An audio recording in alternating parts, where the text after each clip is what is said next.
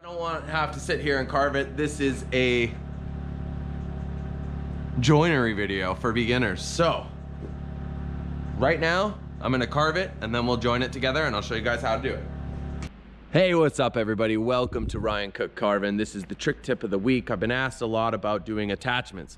So I want to do a beginner's guide to attaching wood to carvings. So that can be in doing hands, feet, arms, tridents, spikes, swords, you name it, dragons, spikes, anything can be attached. It's just a matter of how you go about doing it. Ideally, which is what I'm not doing in this video, but ideally if you're in a competition, you only get one log, so you have to plan for a chunk of the log of your offcut to be an attachment.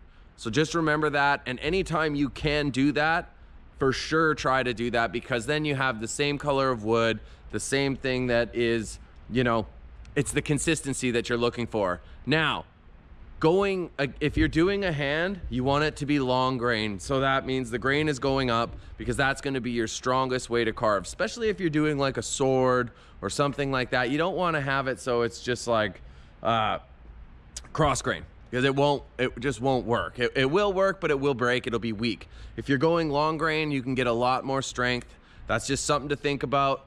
What you're gonna need is some screws or some timber locks. I use timber locks with Torx, some Gorilla Glue, the foaming kind, or Elmer's glue.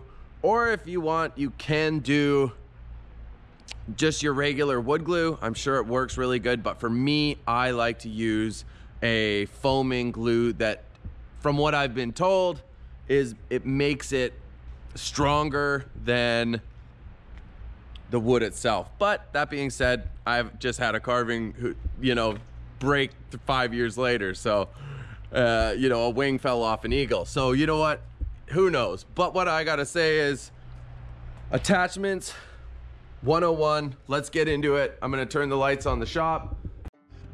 So I'm gonna get this thing turned on, and then I'm gonna take my saw and I'm gonna dig the dogs in and cut it down on an angle. Because then when I have it on the angle that I want, then I can carve it. You see how that's going straight up? It's not gonna work for me. And doing it with this one, it's longer, so it allows there to be more of a, you know, mess up. So for me, I'm more comfortable just taking off a nice clean cut here and then mocking it up there, drawing the hand out, and then boom. Getting ready for glue, screw, detail, and then that's how we'll do it. So let's rock it out. I'm gonna look for it on the angle I want it. And that's about it. Woo!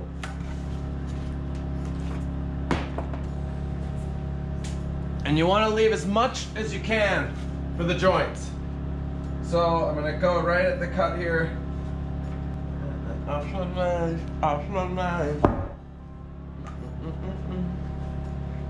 Okay, so like I was saying, one clean cut.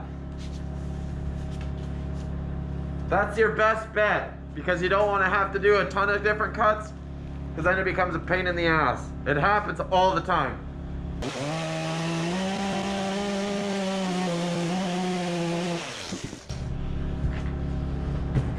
Let's see, hopefully that'll be good.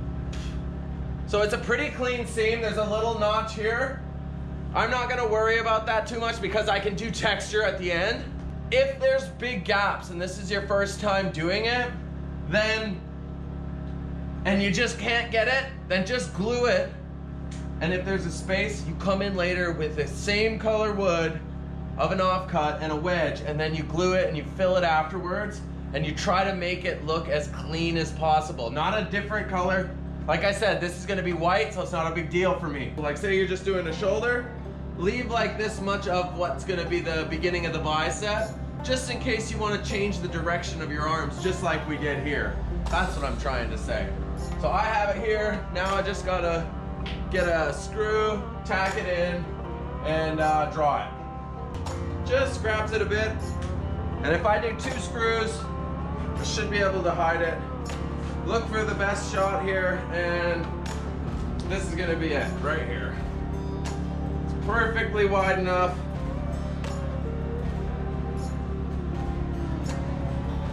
Woo!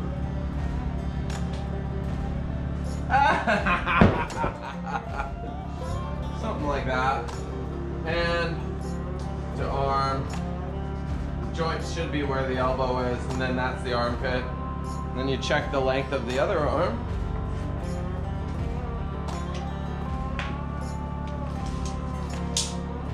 "35 inches. 35 inches. Perfect. So hands come to the top. We'll block this out. I'll take this right out. Kind of shape it out up here because this is actually strong. If you have a strong big joint, you can do that.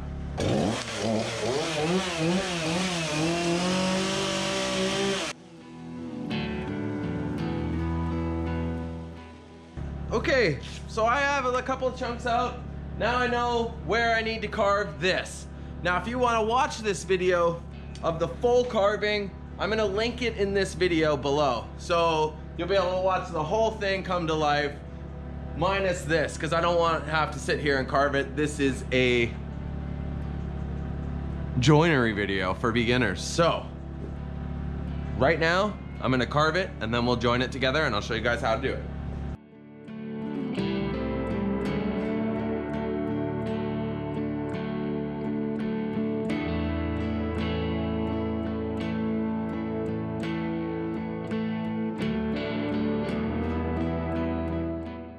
Way lighter, very good. Now, how's that? Perfect. So I left this part uncarved, right? Because in case something happens and I have to carve around it, plus I want the texture to line up. So that's a good trick for you guys when you're doing this stuff, is carve as much as you can at the top, and then depending on how big the joints are. When they're bigger like this, they're not as flimsy, but when you start doing wings and tail feathers and fingers, it gets chattery up there. So I did as much as I could on there, and now I'm just glue and screw this. I got the glue heating up because it's so cold. So there's a couple of ways you could do it.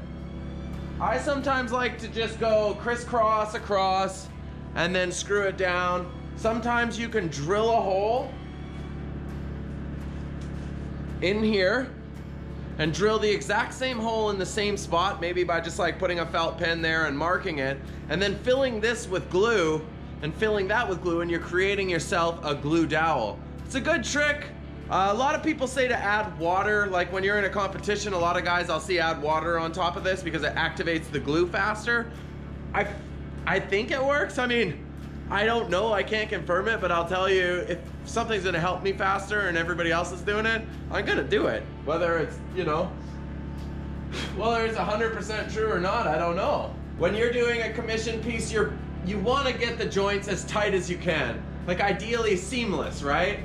You don't wanna be able to tell that. Now, another good point I wanna talk about for doing joints is where to do joints. I prefer to do it at all of your joints, right? Joints and joints. You want to do it at your breaking of the wrist, breaking of the knees, your elbows, your shoulders.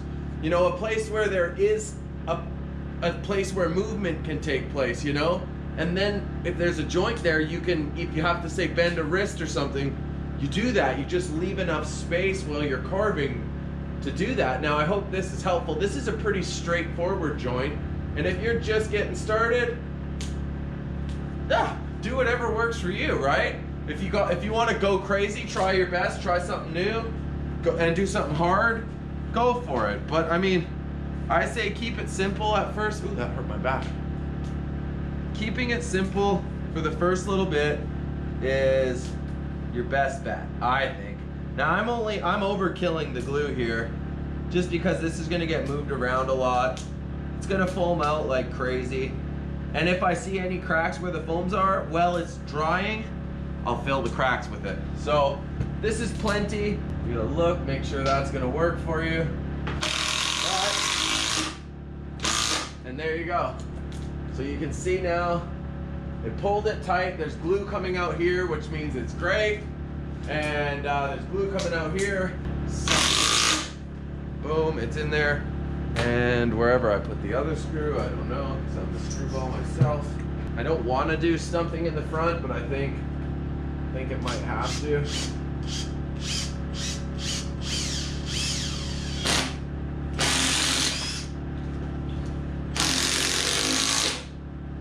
There. So you see how glue came out there? That's great. Now he's a big dude. Hey everybody. So I hope that's helped. You know, this is just gonna glue it, screw it, and I'll start carving around it. A good trick, because it happens to me all the time when you start doing attachments and you're rushing. I get some spray paint and I spray where the screws are, just so I know when I'm carving to watch out for those and I know which way they are traveling. So if this video helped you. Hey guys, so I just thought of one extra little bonus tip at the end of this video for joinery is if you got a seam when you know that you're gonna not need it, to get a more flush seam, carve out this middle. And then when you put the joint on, there's less surface space and it fits perfect. Glue, screw, you!